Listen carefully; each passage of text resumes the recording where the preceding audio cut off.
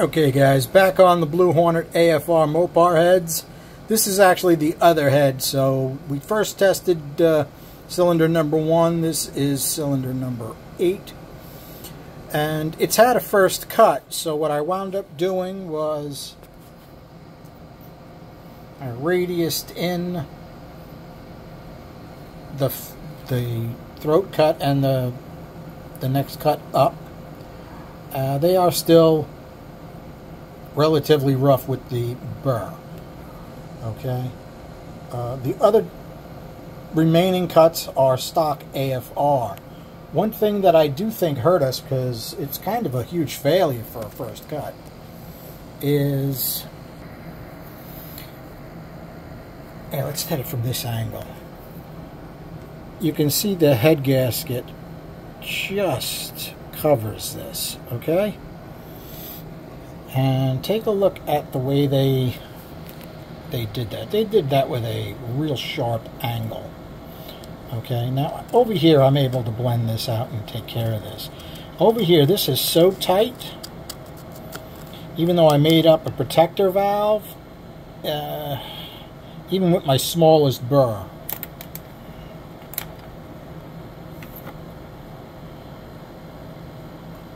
Looks big, right? It's not. Give me a second, try to get it where it's got to go. Okay, it's a tiny burr. I think it's a 1/4 of an inch head.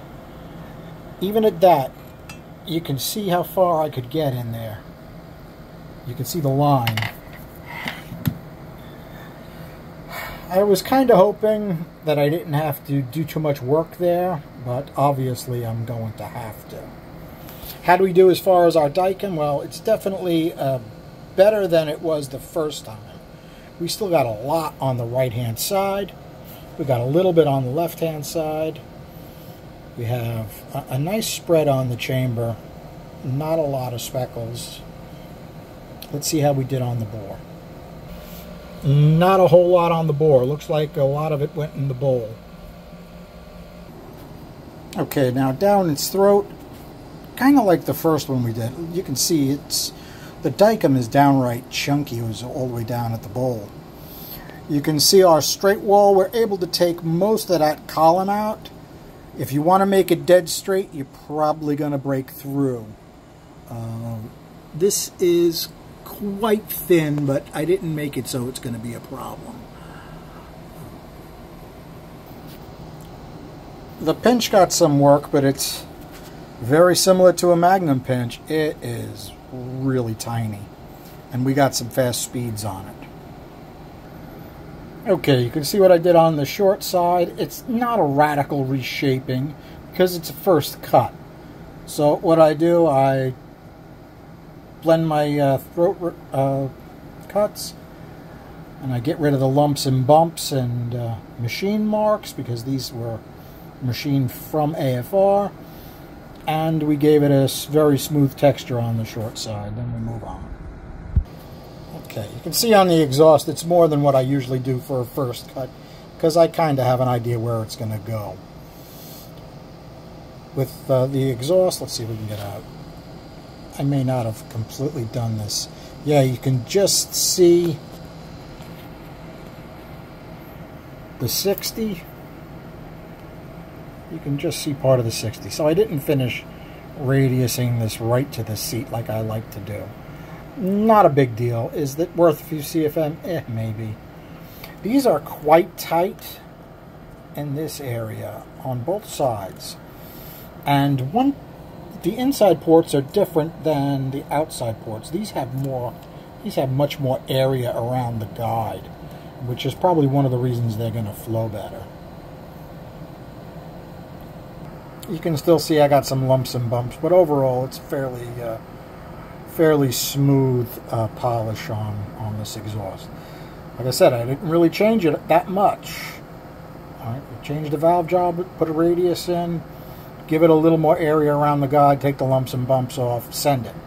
That actually worked out pretty well when we look at the numbers. Okay, I'm running out of flashlights that actually work. Everything needs to get charged.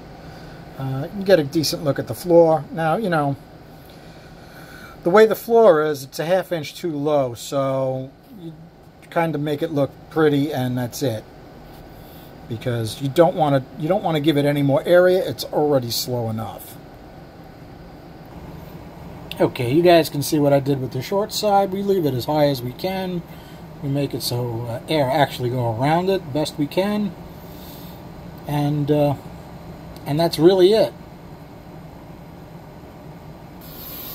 Okay, guys, on the right we got stock. We got first cut here. How'd we do? Well, I consider it pretty much a failure. Take a look. Minus, minus, minus, plus, plus, plus, tiny pluses, and it really doesn't top out any better. Now, there's a couple things that could be causing it. One is the short side speeds went up considerably, but they're not out of control. They're higher than these, definitely, right? Well, we're a touch lower on the cylinder wall side than this. The pinch is pretty fast, plus, minus, plus. It's not ridiculously fast, though, that should cause a problem. I think it's in the chamber, so we're going to have to do some more work to the chamber. Overall, like at 300, we got a decent pickup, not great. At 400, we got a decent pickup, and then we're 260, 251, but we're maxed out pretty much. It literally didn't change. I went from 500 to 600, and it barely changed. Maybe I missed the peak. I went back and went through it slowly. Nope. It's just 260, and you gain a little bit at 700, not a lot. Our swirl curve changed a lot. Remember, we got most of that pillar gone. Right? It's not quite a perfectly straight port, but it's not bad. It's pretty good. So that's going to give us more flow on this side of the chamber. Unfortunately, this side of the chamber is super tight. Now, could I mess around and take some out of this part of the chamber and gain some CFM? I have no doubt. I took some out of the chamber here. Not a huge amount, but a little bit. Okay, and this has been reshaped in the chamber here. All right, I do my radius. We bring it out to the gasket a little bit here, so we have a little more area here to get our exhaust out. All right, we like our exhaust heading out. It's a little coming from the center of the cylinder, so it's going to go this way. We want to make this entrance here work in that direction.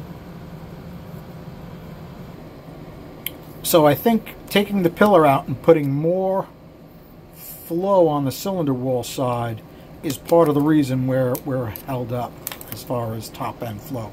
I was really expecting more like 275, 280 out of these first cut, and that didn't happen.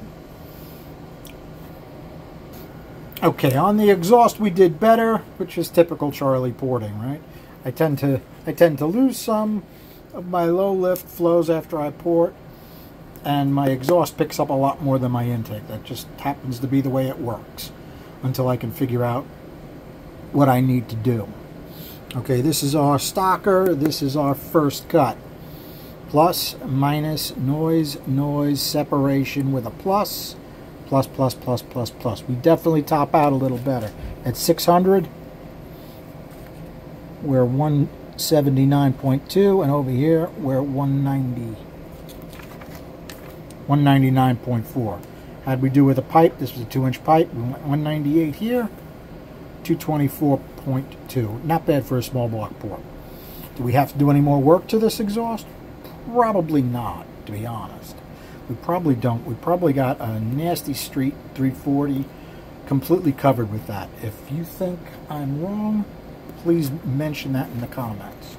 Okay, we touched on the air speeds a little bit. This is the stocker, so we're going to compare our intake air speeds that were measured at 0.6, intake air speeds plus, minus, plus. I definitely need to do some work to the pinch. It's a little bit faster than I'd like to see on the bench. How'd we do with our... You can see what happened, right? We got rid of the pillar. So what happened to our airspeed on the cylinder wall side? Went up considerably, okay? Which is going to give us more swirl and choked off this side, the side that air easily exits out of.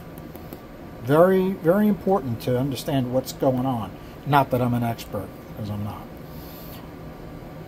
And our short side. Center of the cylinder on the short side went up considerably. Cylinder wall short side went down, which I wouldn't have expected, but it has a lot more area now than it had here. Because when you take the pillar out, you can make the short side wider right there. So that's why that is the way it is. Went up in the center. That's not terrible, that short side. Notice top to bottom, right side to side, pretty darn even. Okay, our exhaust. These numbers were the stock exhaust airspeeds. These are the first cut airspeeds, plus, plus, minus, plus, minus, plus, very small minus, plus, minus, very small minus, plus. We're definitely better these two parts of the floor, which is way too low. This part is the angled part of the floor. It's still terrible. How are we side to side? Are we any better? Not really. Whatever we had here, separation-wise, pretty much still have. We're faster here. We're about the same here. So we're a little more even here. A little bit lower in the center, which I'm surprised to see. So the exhaust, taken at 600 lift, which is 199.4. I would expect the airspeeds to be better than that at almost 200 CFM, but they're not. You got to remember, it's compared to like a small block Chevy, it's a big port. In order to cover that whole port, I need to use a 2-inch pipe. So these numbers here, 2-inch pipe, just to have it covered. I need to mark that. Okay, you can see what I'm talking about, right? Can we probably get away with a little bit smaller pipe? We probably could, but when I'm flowing it, this is usually on the back side of the bench. I can't see it unless I reverse the head, which is going to be a pain. At some point, I'm going to flow the center ones as well. Usually they flow better, so probably don't need to do any work to them anymore. Probably just have to figure out what's up with the end ports and do some work to the intakes, and this will be happening. Please mention good 340 combos and what cams you guys were using. He seems to be stuck on a flat tappet hydraulic, but see what kind of convincing you can do. Alright guys, thanks for hanging out. Have a good night.